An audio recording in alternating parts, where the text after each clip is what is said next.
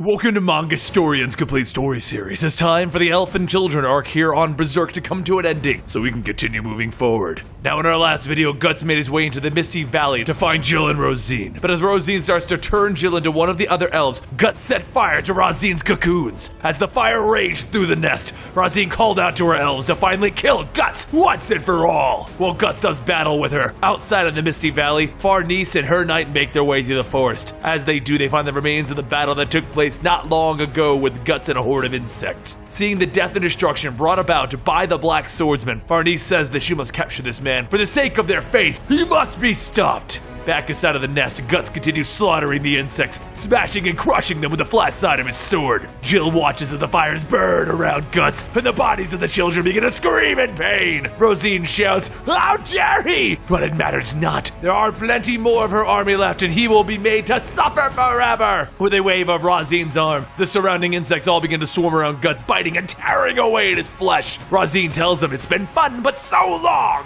And Guts stands there, bitten, as he grins, showing his teeth, and he charges forward, straight into the flames. Rosine calls out to him, asking him what does he think he's doing, and then she notices he's standing in the flames as they burn away the insects, and with one powerful upwards thrust, he stabs into the cocoon. With the rest of the insects incarcerated, the blood begins to pour out of the cocoon, covering Guts in the blood and entrails of those around him. He then stands as the fluids rain over his body, and Rosine shouts, asking if he's even human. Just what the hell is he? With the nest burning all around her, Rosine weaves through the embers and flies straight towards Guts. And once she gets within range, he unravels her antenna to try and stab her. But the antenna is just deflected by the base of Guts' sword. Rosine flies back up trying to figure out how to attack. But before he can even think of a plan, Guts appears behind her. With one massive swing, Guts tears down the branches that she's standing on, and narrowly she jumps away. As she flies off, Guts chases after her, and soon stops when he feels the brand at his neck beginning to bleed. He stares down at the pathway of fire, and he begins to see Rosine coming out, but bigger and transformed. She tells him that he had killed her elves, destroyed her fairyland, but she doesn't need them. Not when she has these wings! The only thing that she needs is Jill, and she will never forgive him for what he's done. Using her giant body, Rosine flies through the burning trees, knocking everything over, aiming her antenna straight for Guts. As the antenna gets close, Guts holds out the broadside of his sword, hitting the antenna upwards, deflecting the attack. The force from it blows everything away and knocks Guts back down to the ground. Once Rosine gets back into the air, she laughs, saying how she's not sure how he dodged that, but she'll just have to do it again! With each attack, Guts notices something. Her speed is decreasing, and with the next flyby, he gets up and he doesn't dodge. Instead, he braces for the hit. She laughs, shouting that she's just gonna skewer his arms and his head! As the antenna reaches, it pierces through Guts' arm, and Rosine lifts him off the ground and into the air. With Guts' body swinging around, she says that it looks like she missed again, but with wounds like that, he won't be lasting much long with that much blood loss. She shoots straight up into the sky, telling Guts that he can't pass out yet. They have such a beautiful moon to see. Rosine readies herself and says that she can see why Jill takes a liking to him. Not many strong guys like him around, but Jill is hers and hers alone. So all that's left is to fly as fast as she can until his body is ripped apart by the wind. But before flying off, she kisses the inside of her cocoon and sees Guts' hand. He looks back at her and he holds his mechanical arm towards her chest, and then he drops the hand. The cannon blasts, shooting into the body of the insects, blowing a hole in her back. From the ground, Jill watches as both Guts and Rosine fall from the sky. The two bodies begin to fall through the tree branches, and Guts sees his sword off in the distance. But before he can crawl over to it, Rosine picks her own body up, screaming, Where is he?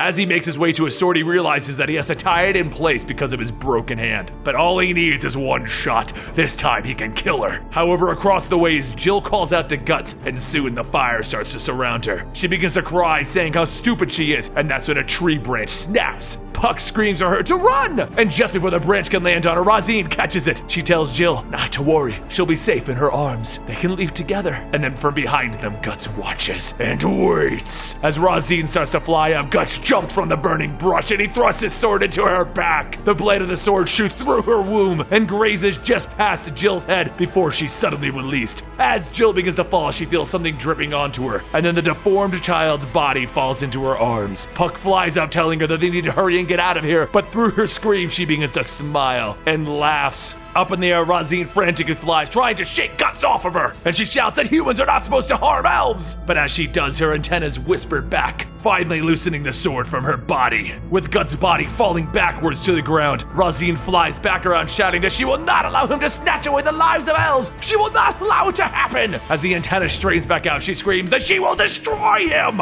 Guts watches as the antenna gets closer, and then it stabs into him. Rosine starts laughing that she finally stabbed Guts in the head, but he positioned his head in such a way that the antenna stabbed through his cheek, and he bit down on it. Rage begins to take over Guts, and with a devastating swing, he swings down onto her body. The blade rips and tears down into the side of her body, and then he falls down to the ground. As she also falls, she remembers back to how she came this way. One night after finding the Behelit, she sat in the woods waiting to finally see the elves, but as she sat and waited, her parents found her. Her mother was relieved to find her, but her father beat her. Her mother tried to stop him, but then he began hitting her as well. It was at that moment, as the blood dripped from her lips and onto the egg, that she wished for it all to stop. She wished for it all to go away, but now none of that matters. Jill runs over to Rosine, but before Jill can say anything, Rosine tells her that there was never really any elves. Jill tries to tell her to hang on, but Puck tells her that that's not true. Rosine looks up at him, and he tells her that there really was an elf village here long ago. Though they are not here now, he can feel that there was once one here. Jill holds Puck out in her hand and tells Rosine, "Look, there are elves. This is a real one." Rosine holds her hand out to touch him and says, "They really do exist." But off in the water, bubbles begin to surface as Guts jumps from the lake. Rosine says it's alright, she'll be okay even after all of this. However, over at the lake, Guts shuffles himself out, dragging his sword behind him. Jill tells him to stop. He's hurt her enough. Please leave her alone. Guts brushes her off and she grabs onto his back, asking, "Why do you hate her so much? Why?"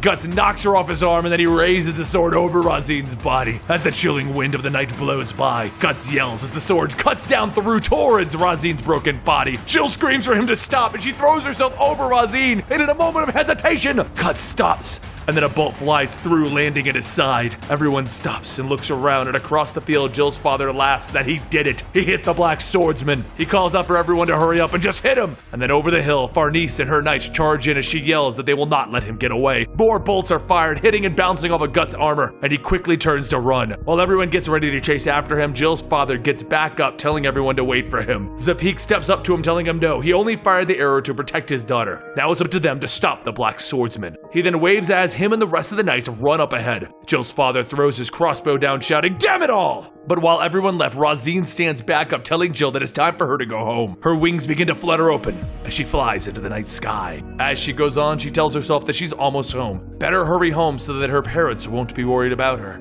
And just as she thinks about what she's going to eat when she gets home, she falls from the sky back towards the earth. Jill watches as Rosine flew off, but as the tears fell from her face, she wonders if she should follow her or not. Over with Jill's father, he gets up stating that he should have known that it was going to end like this. Oh well, let's go, Jill. She doesn't move and she tells him no, she can't just leave yet. Jill's father asks what she's talking about and begins to swing his cane at her, telling her that he's going to leave her here then. She tells him it's fine, he can go on ahead, she has something that she needs to do. Meanwhile, over in the woods, Farnese tells everyone to search everywhere, leave no stone unturned until they find that black swordsman. Over in a small cave, Guts bites down on the hilt of his sword and then he pulls the arrows out of his shoulder. However, as the bolt lands in the water, he hears something coming, and around the corner, Jill and Puck appear. Guts stares at him. She tells him that she wants to come with him, and Guts tells her that she should be lucky that she's even alive. Everywhere he goes, the same sort of thing will happen until they finally kill him. Jill shouts that she doesn't care. He saved her back there, so please let her follow. She won't be in the way. She runs up to hug Guts, telling him that it doesn't matter. Take her anywhere but here. Guts stops and tells her to look carefully. Strain your eyes in the dark and tell me what you see. All around Guts are the heads of spirits, all lunging to try and bite at him. He tells her that she claims to want to go anywhere but here, but if she follows, this is what she will find. This will be her Eden. The spirits begin to crawl all over Jill, whispering that they will have her. Inside Jill's mind, she screams no, and through the ground, Guts drags his sword, brushing away the spirits. As Jill falls to her knees crying, Guts covers her with his cloak, telling her to run away from this. If she was to follow, the entire world would be a battlefield. He then gets back up and he walks off, and she shouts that what if she doesn't want to go home? It's all the same there, no one is kind. As the spirits swarm around, Guts tells her, go home. This is not your fight.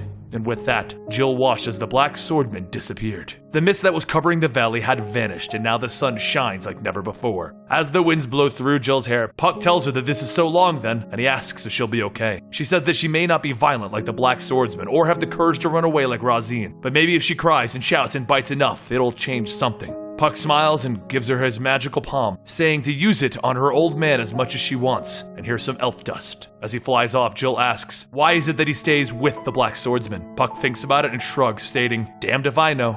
And that concludes the Elf and Children storyline. I hope you guys enjoyed, and we'll be coming back next week with another story of the Black Swordsman and Berserk. Follow us on Twitter @MangaStorian, and don't forget to subscribe for your weekly dose of Berserk.